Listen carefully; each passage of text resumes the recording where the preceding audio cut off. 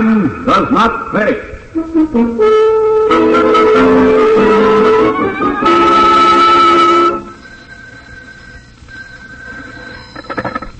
Yes?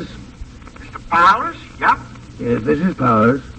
You will follow instructions as agreed? Oh, yes. What are they? You will come to the southwest corner of Jackson and Carter at precisely midnight in your car. You will be met there and you will be given directions. What is the license number of your auto, please? 3Y5989. Ah, very, very, very good. Now, one more matter. You will have with you the agreed amount of money in small unmarked bills. You understand, of course, in a transaction such as this, we cannot accept your check.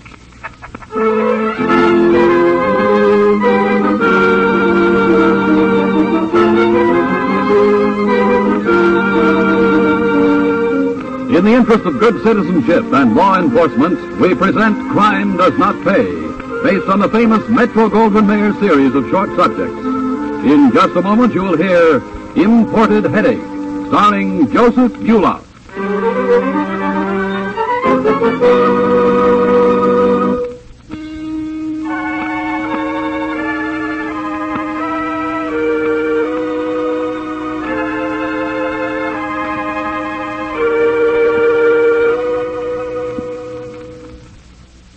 Now, Crime Does Not Pay, starring Joseph Buloff as Walter Dryden in Imported Headache.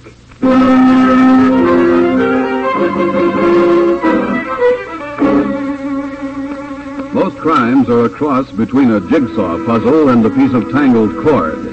The criminal must fit all the pieces of his crime together in the planning period, and the police must untangle the skein of cord from whatever single loose end they may discover.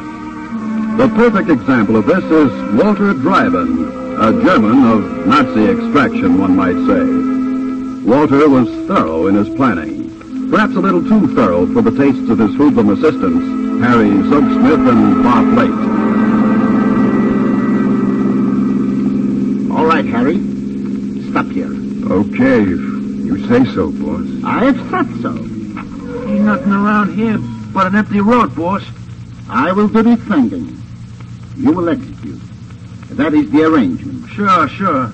Okay, but maybe we'd like to know how this fits together. Yeah. First, we all go to drugstores and buy 10-cent bottles of aspirin. Then you send Jersey to swipe a couple of cops' uniforms from a costume place. What's aspirin got to do with cops' outfits? Yeah, I don't get it either, boss. And tonight we hijack a truck. I mean, It is not necessary for you to know. The less you know, the better. Well, you could tell us something, boss. Very, very well, then. I will tell you this much. I'm subject to headaches, so you buy for me the aspirin. And I think Dr. J.C. will be very handsome policeman. As for the truck, I have a deal in mind. To do this business, a truck is necessary. So we take one. In fact, we take the one now coming around the curve. Americans own too many trucks. So now one American will own one less truck. And we will make money. Money, Harry. Block the road. Right.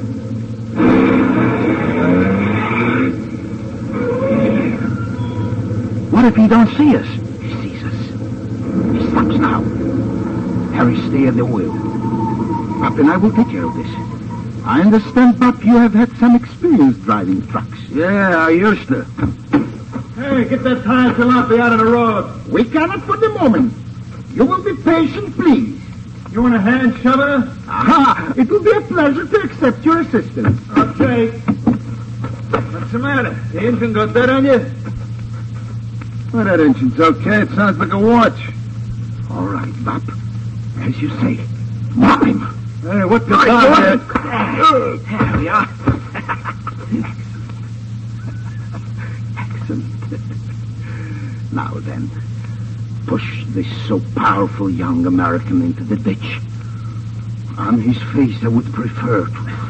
You know, boss, sometimes I think you rub it in just a little bit too much. You think with what? Now then, Bob, you will drive the truck. I will ride with Harry. You will follow us at approximately 40 yards and will follow the signals on the back of the car for turns. Now we have a truck. We have aspirin, and we have uniforms. We are ready. From now on, you will see why they call me Walter Einsweit Dreiben. 1, 2, 3, and we will have money. Money, Harry.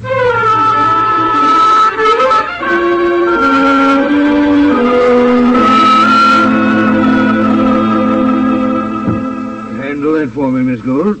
And have the shipping room check the orders from Golden Drugs and Matson Stores. Now then, Mr. Dreiben. We have a proposition, Mr. Powers. A proposition dealing with aspirin. Excellent aspirin. Direct from the manufacturer in Germany. No. Real German aspirin? Made by the original manufacturer. Now back in business. Import duty on that stuff's pretty high. There has been no duty paid on this shipment. You see, I have connections in Germany. Well, then how did you get it in... Oh, I understand. I'm not sure I care to do business with you, Mr. Dreiben. No one except the three of us and the driver of my truck needs to know that this shipment was duty-free. Keep talking, Mr. Dreiben. You will have quite a shipment for your regular customers at a cost to you of approximately 30 cents on the dollar. How do I know the product is certified pure? A sample, Mr. Powers. The label's authentic enough. The contents? Will stand analysis, Mr. Powers. All right. As long as the stuff is pure, why not? I'll buy as much as you have. A truckload, Mr. Powers. A trailer truck, sir. Well, now, that's a lot of aspirin. What's the price? I will notify you when the shipment is ready. You will, of course, accept my inventory. I have to, I guess. Very, very well. In a few days, I will call you, and at that time I will advise you where delivery will be made and how much this shipment will cost you.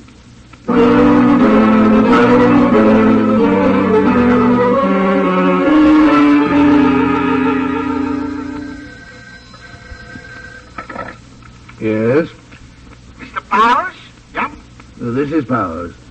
You will follow instructions as agreed? Oh, yes. What are they?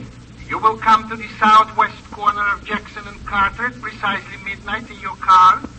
You will be met there and you will be given directions. What is the license number of your auto, please? 3Y5989. Ah, very, very well. One more matter, please. You will have the agreed amount of money in small unmarked bills. You understand, of course, in a transaction such as this, we cannot accept your check. Yes, I understand. One thing, we haven't yet agreed on how much. You said that... Yes. Excuse me, of course. The price is $5,000. That's a lot of aspirin. I'm given to understand Americans have a lot of headaches.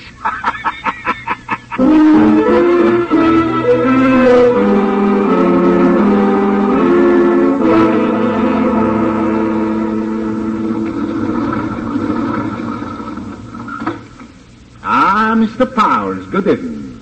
Or is it good morning, to be precise? Morning, Dreiben. Your associate takes no chances. He blindfolded me at Carter and Jackson, wouldn't let me take the darn thing off until we were just outside this place. Harry is very thorough. Yes. You learned that from me. But Harry, you did not make Mr. Powers any more uncomfortable. That was absolutely necessary. Oh, no, boss. Of course not. Very good, very good. My apologies for any inconveniences, Mr. Powers. But these precautions are necessary. You see, there have been cases of men reneging on a transaction and causing much trouble. Don't worry about that. I'm in this almost as deeply as you are. Oh, yes, that is so. This is the truck? A large one, yeah. Mm-hmm. Full load? You doubt it? Harry, open the truck. Right, boss. Well, now, look, you don't have to go to all this trouble for me. My word has been doubted. Now you must have proof. It's open, boss. Select a carton, Harry. Any carton. You've sure got it packed to the roof. How's this one, boss? Very good. Open the carton. Check. I don't see any custom house stamps on this carton, Dryden. No? But you will see inside the carton. Well, so. That's the stuff, all right. Very well, then. Harry, put back the carton and close the truck. Check, boss. And now, Powers, the money, if you please. Here? Why not at my warehouse? I deliver to you here. I accept no responsibility for delivery, except to permit my man to drive the truck. I must be paid now. All right. If you insist. I insist. Here you are. 5,000. Nothing larger than a 20. Thank you, Mr. Powers. Don't you want to count it? I take your word, Mr. Powers. Come.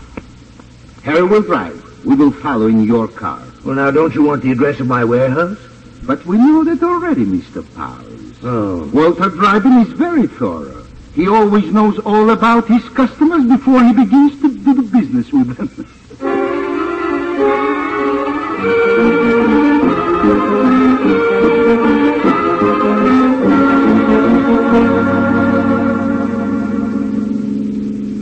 Your American roads are efficient, Mr. Powers. Not, of course, as well planned as our Autobahn, but efficient nevertheless. As an exponent of the nation where efficiency is a household god, I'll take that as a compliment, Dryden. You may say so. Quick. The brakes, the truck is slowing down. What's going on up there? Patience, Mr. Powers. No doubt we shall know it in a moment. Why should we have to stop on this road at this hour? In our headlights. Dryden, those are cops. Come on. Wait a minute here. Hurry up now. Make it snappy. Let's see what's in that truck. Okay, officer. Going as fast as I can. I ain't no machine, you know. Civil tongue in your head, you understand? Yes, sir. Yes, sir. Officer, what's the meaning of this? Who are you? That's my car. Open carton here. Aspirin, imported. No custom house stamp. This is the load, Joe. What load, if I may ask, officer? These roads have all been posted. We're watching for a load of smuggled aspirin. And this is it. You'll have to come with us, all of you. Now, tell me, officers, is it possible there might be some way to, well, smooth this small difficulty? What are you driving at, Bob? One truck more or less, who would know? Sounds like attempting to bribe an officer to me. Dryden, please, perhaps you better not do it. Leave this to me. How much more money do we have on you? About 1,000.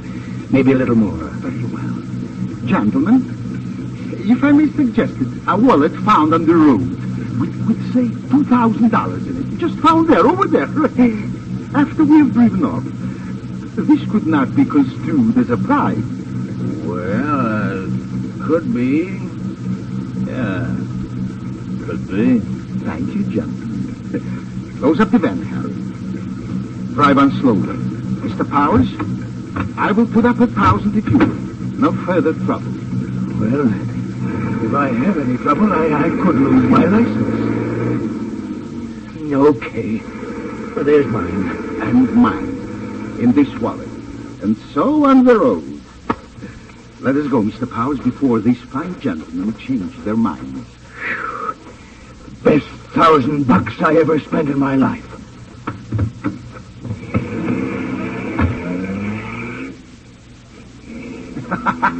How'd you like that, Bob? Slick that guy Wallace. Slick as oil. And that sucker Powers, yipe Jersey, but he's been thinking beautiful. $6,000 for a phony bribe and a stolen truck. A stolen truck loaded with 1 carton of drugstore-bought aspirin and the rest empty as a sucker's in. Jersey, my boy, I'd wear a cop's outfit for Walter Dryden any day for what's going to be our share of this little job.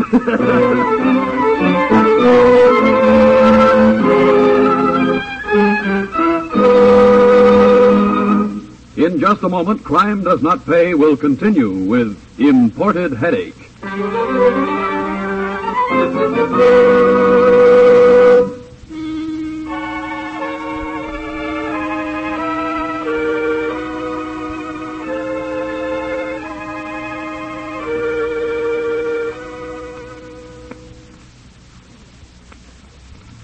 Now, Now we continue with Crime Does Not Pay, starring Joseph Buloff as Walter Dryden in Imported Headache.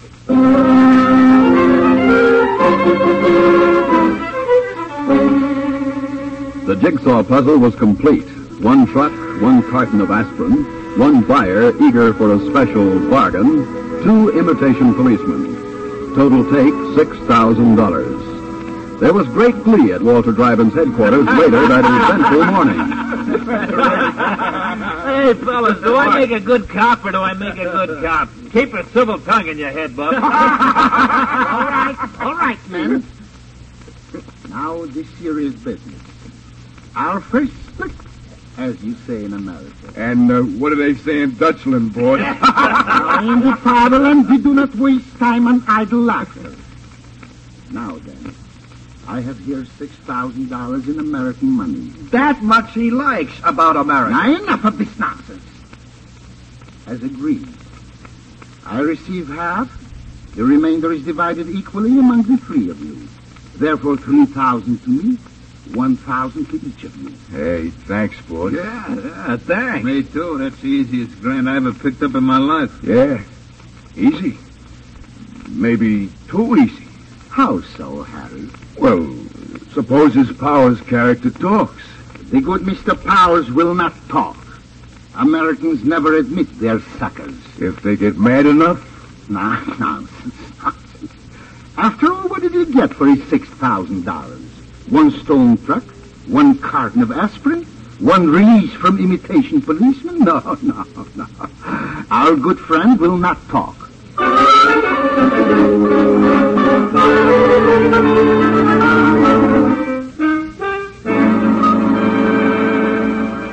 Look, Mr. Powers, you don't seem to realize the position you're in. All I know, Lieutenant, is that I bought something. I didn't get what I paid for, but I did have a valuable experience, period. I think you'd better talk, Mr. Powers. Lieutenant Collister, I don't think I like your tone. You like our jail even less. On what charge? Possession of a stolen truck, and in a pinch theft of that truck. Your arrest won't help your reputation any, and we can prove possession of that truck. Possession of stolen goods, in other words. So let's stop kidding, Powers. You have a duty as a citizen, and you're going to do that duty. Nobody likes to admit he's been a fool, Lieutenant. Not even to catch the man who made a fool of him? Walter Dryden has disappeared. Vanished. Dryden. Sounds German. Yes, plenty. Saber scar and all. Acts and talks like a real Nazi. About 5'10", broad shoulders, brown hair, and blue eyes. Behaves like a Prussian officer. Yes, that's a good description. Several agencies are interested in him, including the Immigration Service. Illegal entry? We have reason to believe so. This is a big country, Lieutenant. You'll never find him. Won't we? Look, Powers, you've finally given us an end of the cord. We've a neat mess to untangle, but with patience, I think we'll get him.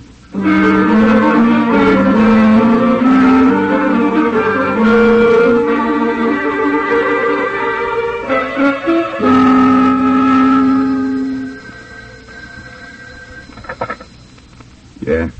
May I speak to Walter Dryden, please? Who wants him? David Carr of Carr & Sons Hotel Drugs. I'll see if he's here. Hey, boss. Boss, Carr of Carr & Sons wants to talk to you. So a big concern. I will talk. Walter Dryden here? How do you do, Mr. Carr? Well, thank you.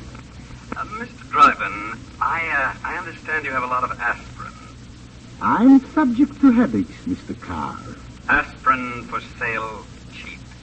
How would you know this? It's my business to know things like this. I see. And you would like to engage in a transaction with me? If the price is right, yes. Then the product.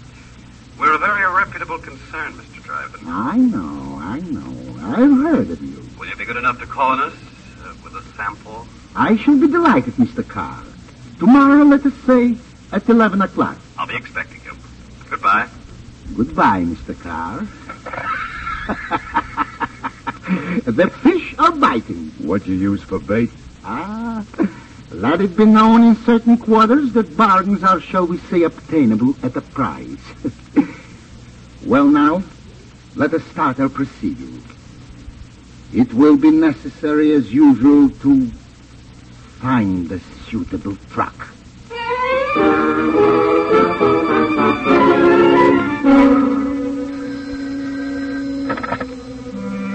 Carr speaking. Driving here. Tomorrow night, What time? Where? midnight, Seaforth and West Fillmore. Very well.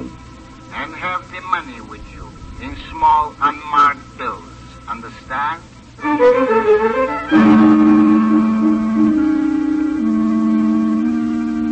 So this is your warehouse, Dryden. And this is the truck, Mr. Carr. Packed completely, floor to roof, with the product you're paying for. May I see some of it, please? Oh, Harry, open a carton for Mr. Carr. Check. Harry is the driver of the truck. He will precede us to your warehouse. There you are, Mr. Carr. Genuine imported aspirin. So I see. All right, Dryden, let's get going.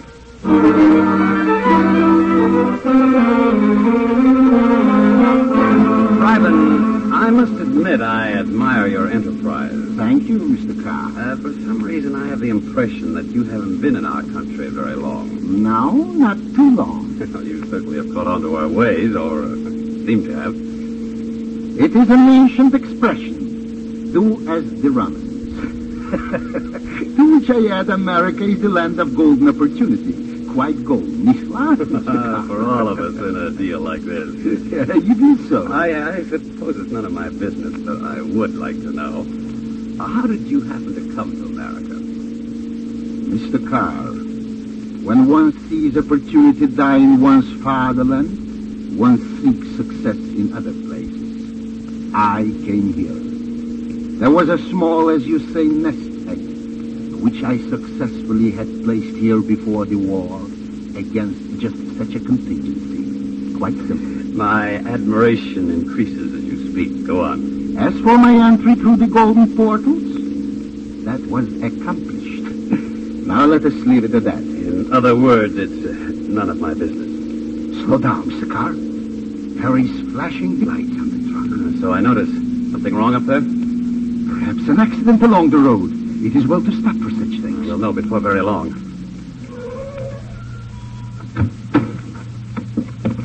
All right, Bob, open up the truck. We want to see what you got in there. Okay, officer, of course. Smoke, cop. Let's see what's up, Dryden. Of course. Yeah, this is the stuff, all right. Yeah, aspirin and no custom house stamp. These fellas with you, Bob? Look, I just drive a truck. I don't ask no questions. I'm working for him. Which one of you owns this truck? I do, officer. All right, let's see the registration. Don't you think, gentlemen, we can talk this over? If all you gentlemen will remain where you are, and the headlights of my car and Lieutenant Collister's... The sucker's got a gun. Hey, he's no sucker. He's a cop. Nice work, car, all four of them. Right, Lieutenant. Including our Nazi friend here with his contempt for the efficiency of America. So, a government spy, a trap. Why not? You should know about these things. Dryden, known as Alex Tribal, wanted for war crime. No doubt about him, Collister. That saber scar would mark him any place. Hey, boss, were you a Nazi? This surprises you, Harry. Hey, look, Lieutenant, Mr. Carr, me and Pop and Jersey, we don't know anything except about the aspirin. right? We'll sing, Lieutenant. We'll get you to work. Thanks, boys, but Investigator Matson here of the Immigration Service has plenty on your boss. Plenty. Mind if I take him directly, Lieutenant? Not at all. Well, then, with due thanks to your Detective Carr, Walter Dryden, alias Alex Tribal, you're under federal arrest, charged with illegal entry into the United I States. do not think you take me. I do not think at all. First, we will capture you. What's the hoodlums, Matson? He wants the truck. All right, you three. Down. Lie down fast. Okay. No hurry, Collister. Watch.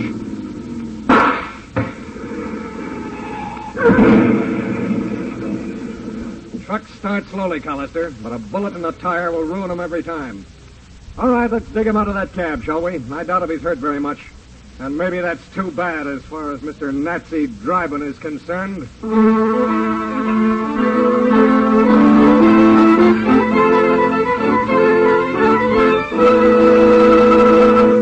Crime does not pay.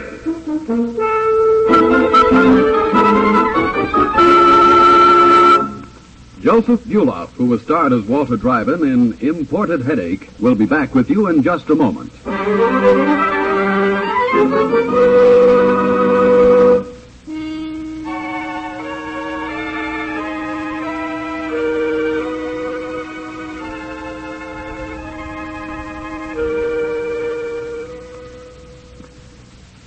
Now here in person is Joseph Buloff. Criminals like Walter Dryden operate their schemes on 2 points.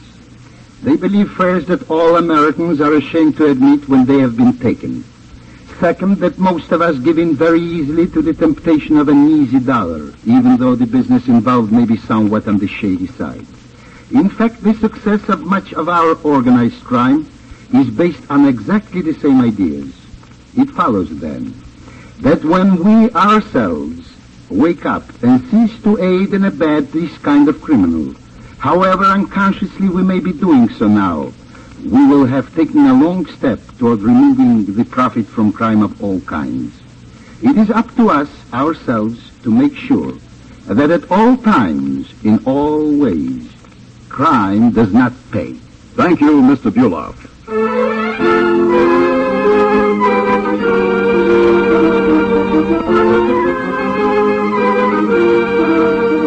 Crime Does Not Pay is written by Ira Marion and directed by Marks B. Loeb, with music composed and conducted by John Garth. Technical advisor is Burton B. Turkis. The events, characters, and names used in the story you've just heard are fictitious. Any similarity is purely coincidental.